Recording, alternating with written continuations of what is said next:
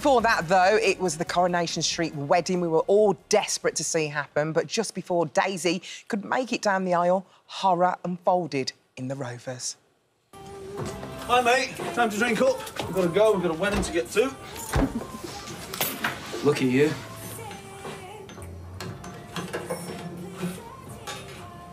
Justin. I think everybody wants you because you're so perfect, don't you? What are you doing here? Nobody's going to want you after this.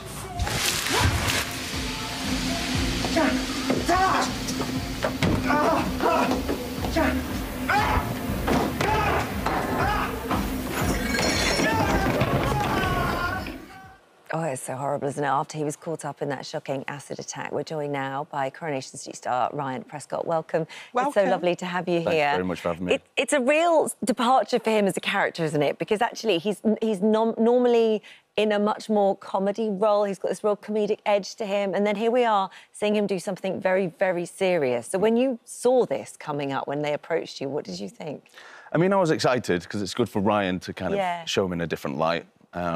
Like you said, he's kind of developed into a character that's got this comic edge, which is great as an actor. Yeah, because you get to play the reality, well, play the truth of a situation and pathos and some humour coming from it. It's always fun. But it's good to kind of get your teeth stuck into something of a little more substance. Sure. Oh, it was so good. I watched it and I was just like, the way they filmed it, that grainy element was so good. But how much research actually went into this? I mean, you kind of go down the rabbit hole, so to speak, and there's a lot of reading, a lot of research. But I think no matter how much research you do, I don't think you can ever really comprehend this level of extreme violence. It's just one of those things. Yeah, it's another level. Yeah, of course, unless you've been through it, you know, and apart from that, you just lean into the imagination and do your reading. And I met with some people from the Katie Piper Foundation. Yeah.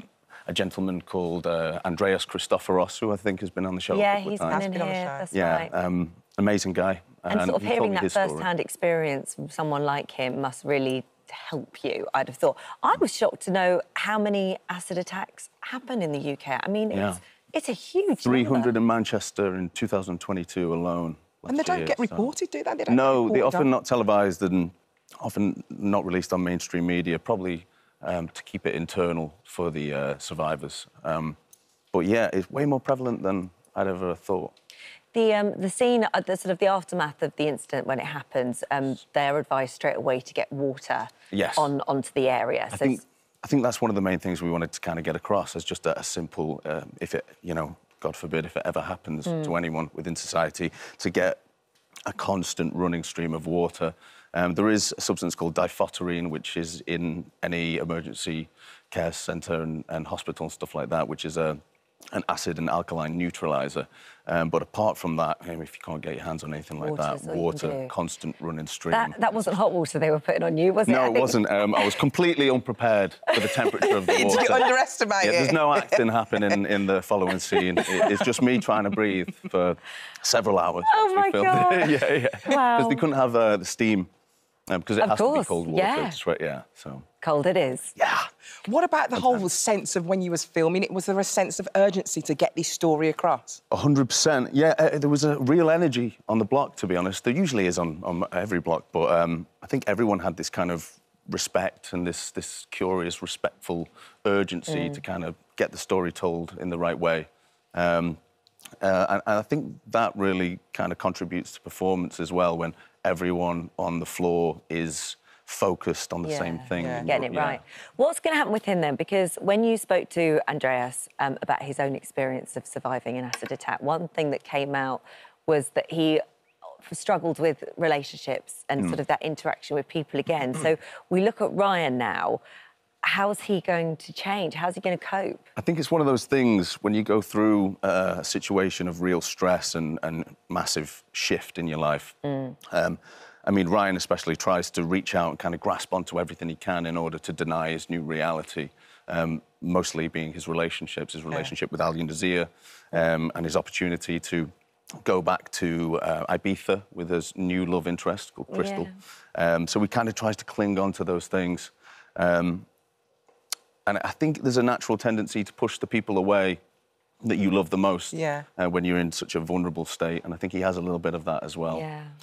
Ryan, how do you feel as an actor that you are going to have to put this prosthetic on every single time that you're on the telly now? Because it's not an easy process. How long does it take to put on? About an hour, and about an hour off as well. They're getting quicker, though. I mean, Gillian Walsh, our head of makeup, is absolutely amazing, and all the girls on the team are fantastic, and they've been doing amazing. And I suppose the hardest thing is to match continuity, direct continuity with coloration. It's layered pieces of prosthetic with Bondo, and then the coloration can take time as well, and obviously they have to match it to the scene before. Or, like what a great team you've got, Coronation Street, there. Yeah. We've got a little clip here. This is sort of from tonight's episode. This is the aftermath of how he's dealing with what's happened. Excellent. But you're going to be able to do something, right? You're going to be able to fix it. We need to see how your face heals first. Ideally, we'd like to be able to avoid a skin graft. Ideally. But we would like to take you into surgery tonight for a skin graft on your arm. You've been through quite a trauma, Ryan. It's going to take you a while to come to terms with everything. But we'll be working together throughout your recovery. And if you feel you're ready to see your face, then... We'll get a nurse to come in and take off your dressings. No, I'll leave it for now. Oh, and this is going to be a long road to recovery, isn't it? I mean, the Coronation Street were really important for them to say, you know, this isn't just a story that's happened and throw away, move on to the next one. They're going to follow this. Yeah, that's one thing we wanted to include was some kind of longevity within the parameters of soap. Obviously, it moves very quickly. Yeah. But we wanted to have some kind of longevity included in the aftermath.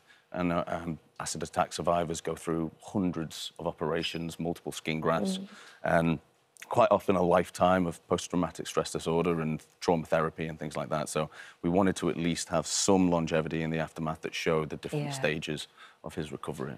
And didn't Princess Anne come on set as well? Yeah, she came to visit us the other day, which was amazing. She's a very busy woman. She was extremely well-versed in all things Coronation Street, so I think a few of us at the studio are kind of hoping she's a bit of a fan. Do you think I reckon she is? Can't say if she is, but it'd be nice. But also she's the patron of the Acid Survivors Trust, so this is a subject very close to her heart. Yeah, definitely.